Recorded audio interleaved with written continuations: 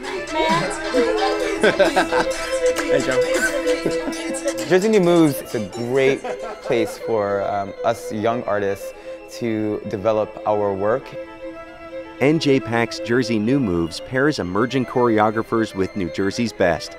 Nai Chen, Randy James, and Carolyn Dorfman. Carolyn Dorfman is my mentor for the New Jersey Moves, and she's just so wise and an incredible woman.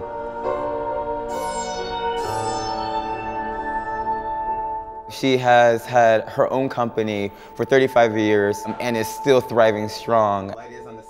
Choreographer Nijuan Matthews of Newark is founder and artistic director of the XY Dance Project.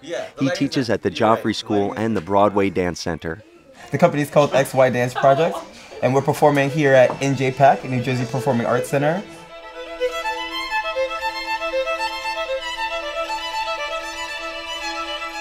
Nijuan's work right now, I think, is often rooted in different worlds that come together. So he's kind of doing a hybrid synthesis of both classical training, classical ballet training, the contemporary realm, but then also a kind of visceral, center-driven movement that really, I think, comes out of cultural roots. I mean, he was born here in Newark. I think drawing on African dance.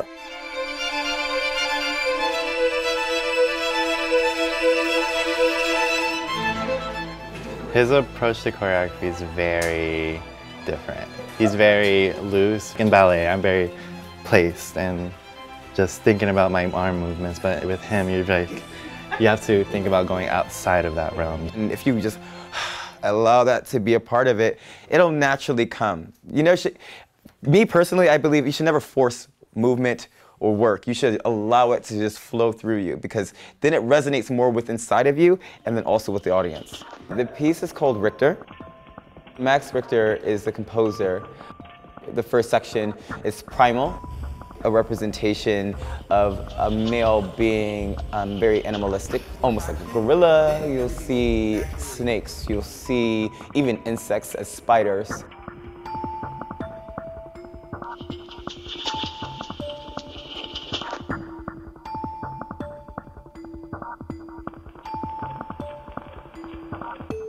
The second piece is called Once Bitten, and it's just a play off of Adam and Eve, what the manipulation of Eve has done to the male.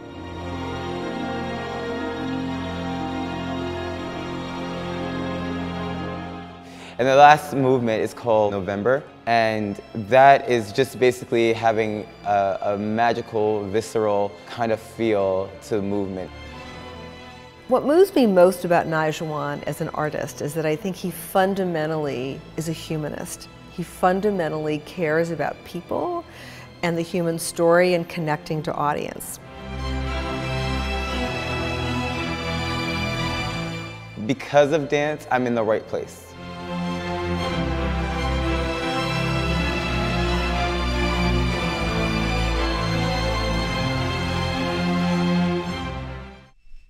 The New Jersey State Council on the Arts, encouraging excellence and public engagement in the arts since 1966, is proud to co-produce State of the Arts with Stockton University, New Jersey's distinctive public university.